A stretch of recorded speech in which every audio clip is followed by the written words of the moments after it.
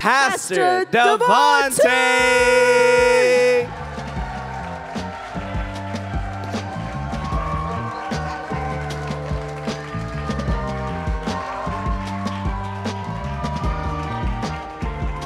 That's pretty good for me, but if you love Jesus Christ in the room, could you just give him a shout of praise?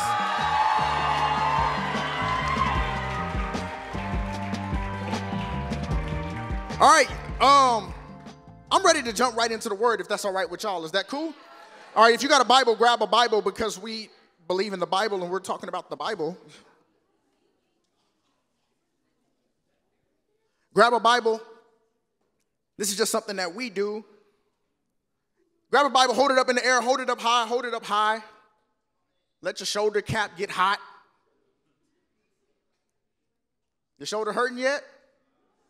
All right, we good then. We're going to hold it for a few more seconds. All right, say today. Oh. No, say it and make me feel it. Say today.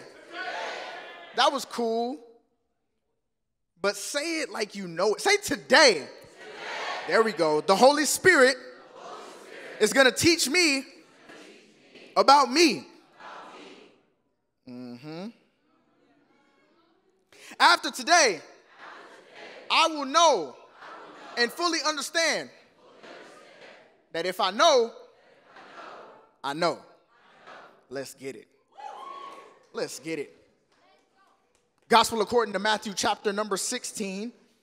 You're turning in your Bibles, the gospel according to Matthew chapter number 16. Chapter number 16, Matthew 16. If you don't have it, the scriptures will be on the screen. If you are like turning in your Bible, which I encourage you to do, Matthew chapter number 16. When you got it, say, I got it. All right.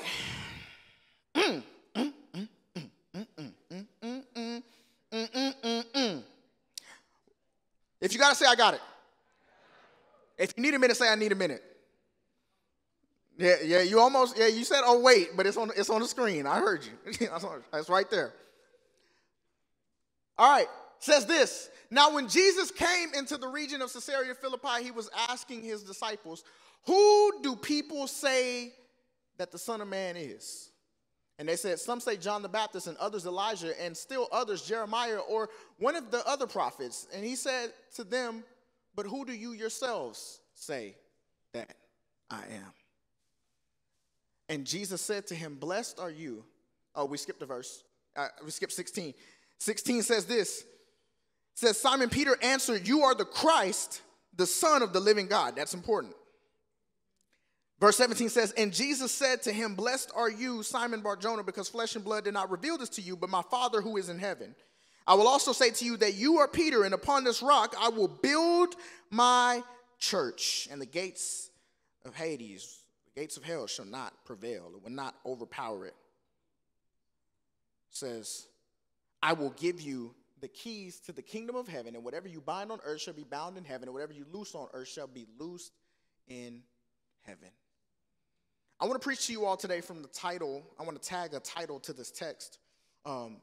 Literally, if you're taking notes, which I highly encourage you because nerds rule the world. Like this will save you for your new your new Instagram threads. Anybody jump on threads? How many of y'all don't know what it is? Wow, that's crazy. That's like half the room. That's wild. That's wild. It's okay. It's all right. It'll help. You'll catch it later. You know, it only had about 10 million people downloaded in the first. Anyway, we'll talk about that in a second. I want to tag a title to this message called If You Know, You Know. If you know, you know. Can we pray? Dear Holy Spirit, I thank you right now for the opportunity to speak to your people. God, I thank you that I get that opportunity, and I want to take it, Lord, as a privilege. God, I come against every distraction. I come against everything, Lord, that would try to steal this word from the inside of good soil that's in the room. God, and I pray that it would land on good soil, God, and you would get the harvest because the seed would go deep and be planted well in your people.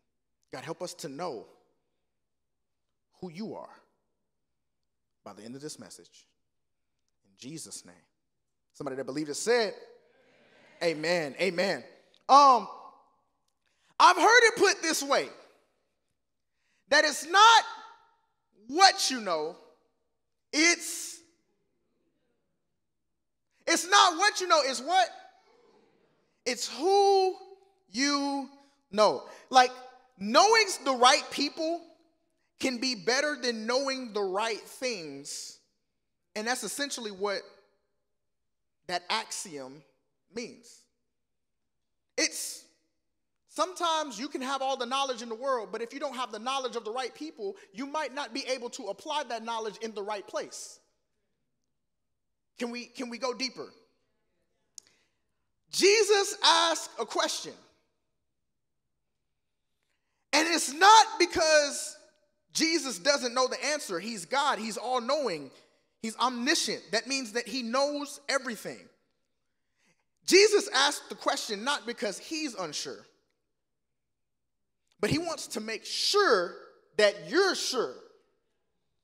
See, when God asks you a question, it's not because he doesn't know the answer. Many times it's because we don't. So Jesus asked a question because we need to be sure. He asked his disciples, he says, who do people say that I am? And they said, some say John the Baptist, others say Elijah, others Jeremiah, or one of the other prophets. But then he asked them another question. He says, but who do you say that I am? And Simon Peter answered, you are the Christ, Son of the living God. If you know, you know. Point number one, please write this down. This message is about identity. And it's about knowing the right person. And his name is Jesus. And when you know Jesus, things become unlocked to you that weren't necessarily available for you before. When you know Jesus, when you know the right person, it's the same way as knowing the right person right here, right now on earth. Things get unlocked to you that weren't necessarily available before. So point number one, write this down, is what do they say? Ooh.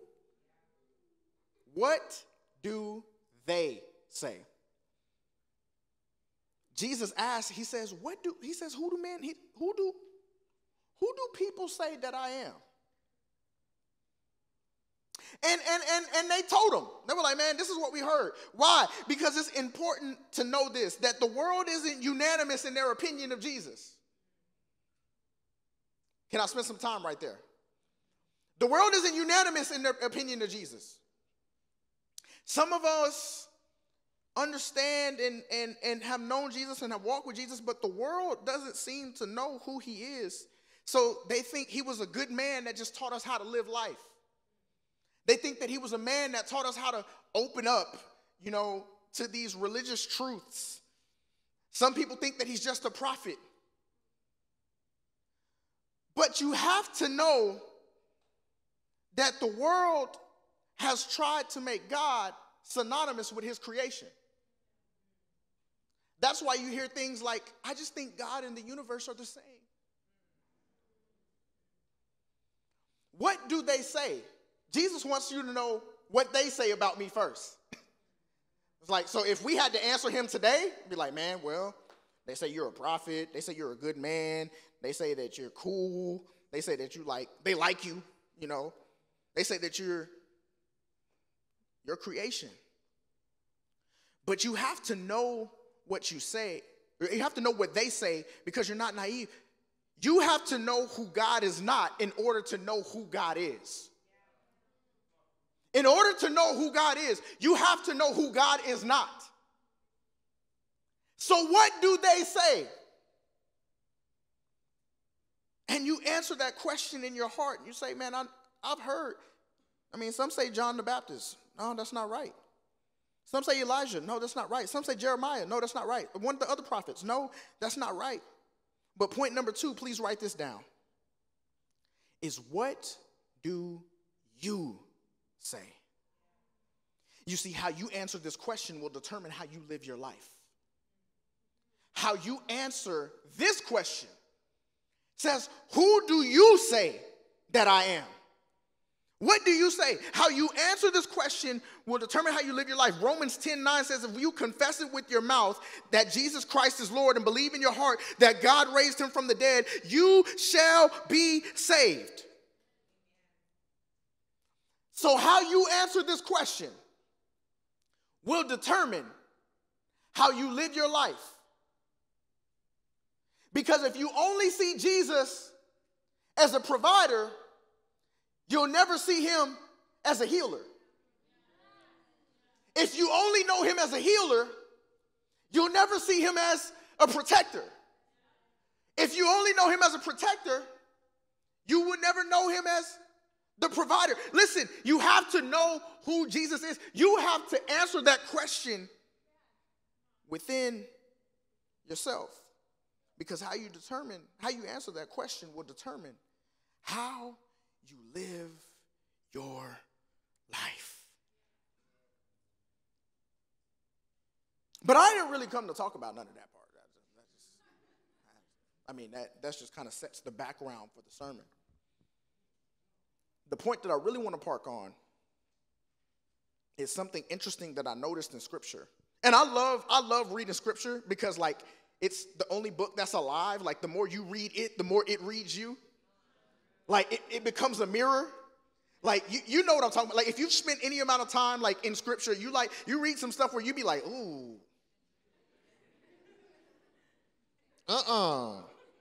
No, I don't like that, Jesus.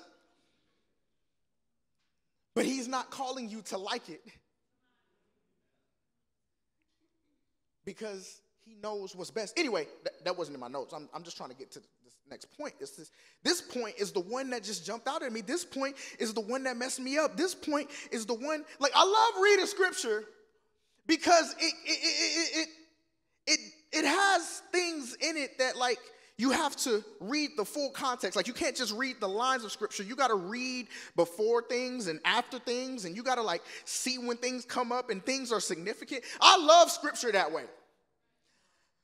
And here's something that I want to get to on this particular Scripture in verse number 17. If we can put it up on the screen, that'll be great. And Jesus said to him, after verse 16, Simon Peter answered, you are the Christ, the Son of the living God. And Jesus said to him, blessed are you, Simon Bar-Jonah, because flesh and blood did not reveal this to you, but my Father who is in heaven. I also say to you that you are Peter, and upon this rock I will build my church. Wait a second. Before this,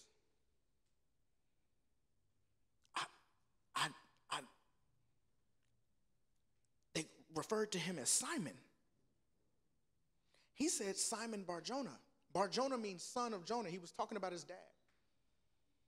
He referred to him as Simon.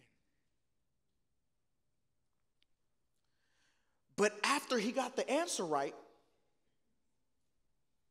he referred to him as Peter. Point number 3 is this.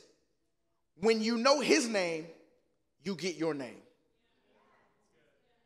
When you know his name, you'll get your name. When you know who he is, you'll find out who you are.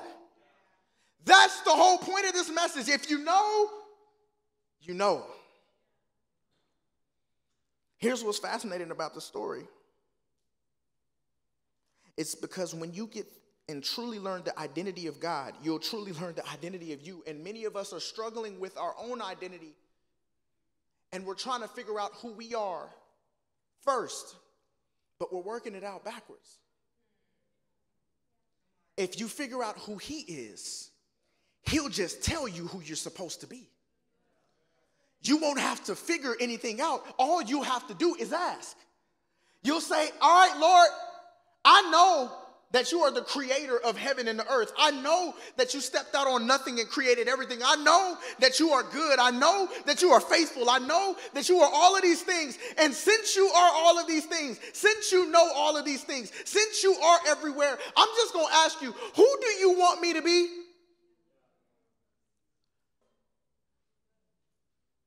Because When you speak that identity, it has to be so. Peter's name literally meant rock. I will say to you that you are Peter, and upon this rock I will build my church. You are Peter. The question is, who are you? Who are you? Who are you supposed to be? Some of us, if we're honest in here at this stage, in this age, we don't know the answer to that question. If we're being honest, we don't know. But we also don't know who God is. We also don't have an idea of who God is. When you learn, when you know who he is, you learn who you truly are. So we're talking about identity, right? I remember walking through a place in my life where things got dark. And when things get dark, it's hard to see. It's in the darkness, though, that the development happens the most. When film gets developed, it gets developed in a dark room. It's in the darkness where you can't see everything all the time that things get developed. Friends, don't despise the dark right now, because God can still do the work that develops you in the dark.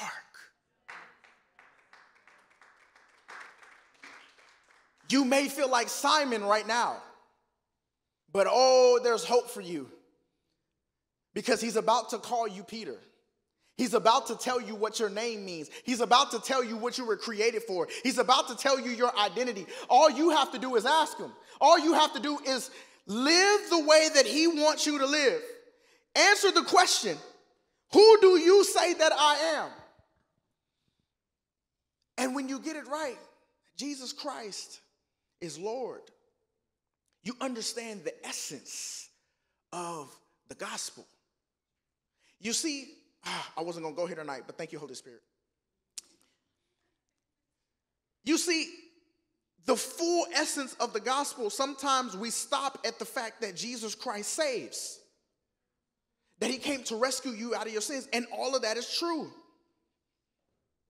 But Jesus often spoke of the kingdom of God. Well, in order for it to be a kingdom, there has to be a king. Ooh. Jesus is saying, the king that you're looking for, I'm it. You need a king and you need a savior. You need a Lord and a savior. We love to shout the savior part because we get in a lot of trouble. We get in a lot of darkness. We get in a lot of failures. We get in a lot of mistakes. And we whisper the Lord part. But you got to answer the question fully. I say that you are the Christ, Son of the living God. Christ, the King. Christ, the Lord, the coming one, the Messiah. That's what Christ means. Don't shout just about the Savior and whisper about him being your Lord. Because he not only came to save you from what you were in, he came to teach you how to live so that you wouldn't get back into the mess that he saved you from in the first place. Am I making sense to anybody in the room? Otherwise, you just need to keep being saved. And you do need to keep being saved. But there are some things that you learn when you live his way that you don't necessarily need to be. Like, you learn I can be generous. You learn that he is the moral standard for goodness. And as those things happen, and as you learn those things, it's not that you are just being generous, it's that you are generous. You see how as you live his way and you do those things, it becomes an attachment to your identity? You don't just give grace, but because you gave grace, you are now gracious. Am I making sense? You don't just give mercy, you are now merciful.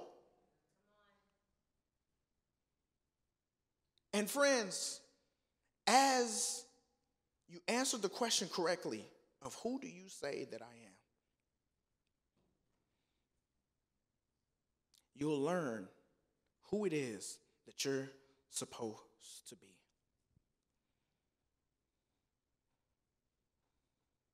As the keys comes up, I want to close with a few thoughts. Because when we're talking about identity, it always gets tough. Because the fact of the matter is, sometimes we don't want to change what he's calling us to change. But if you could do it your way and be okay, you would have been okay by now.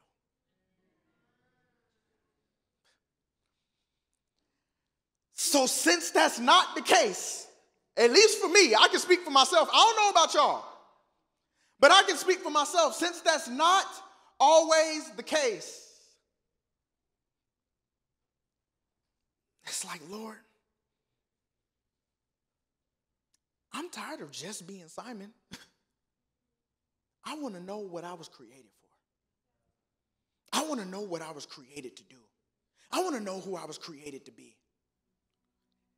And that, friends, is your identity. The intersection between what you were created to do and who you were created to be is where you'll find your identity. But there are some places that you can start right now. Because I believe that the enemy of your soul wants you to not be aware of who it is that you already are. Like, do you know what it means to be a child of God? You're a child of God. He calls you friend.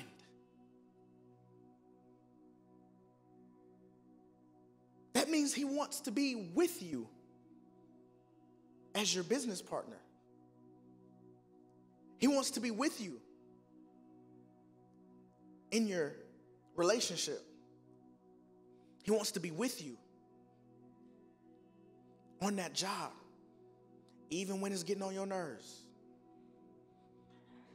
Boy, some of y'all felt that a little too much. We're going to pray in a second for everybody's job, because some of y'all got jobs that's getting on your last nerve. But guess what? Every time you show up on time, it's part of your identity, because you are faithful. Every time you bite your tongue on that customer service call, knowing that they getting on your nerve, knowing that they talking to you crazy like it was your fault that they didn't pay on time. I ain't always been a pastor. I've had other jobs, fam. I get it. I know what it's like. Every time you bite your tongue, you show patience because you are patient.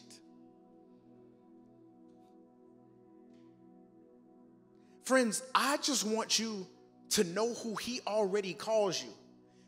Not only do you have a specific purpose, a specific thing that you are in this earth to do that nobody else could do the way that you do it, with your tone, with your fingerprint, with your voice. There's that. But there are some things that he has called all of us to be as followers of Jesus. Friend, do you realize that that message changes your life?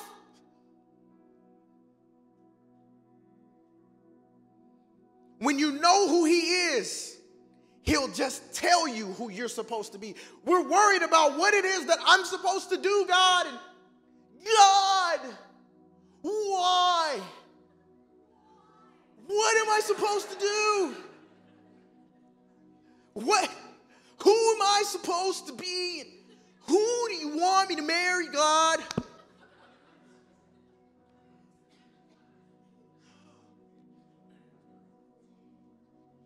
He'll tell you all of that. He will tell you all of that.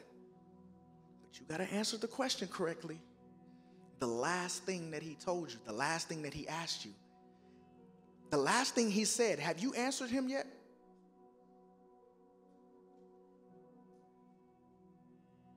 Or are you still playing with his name?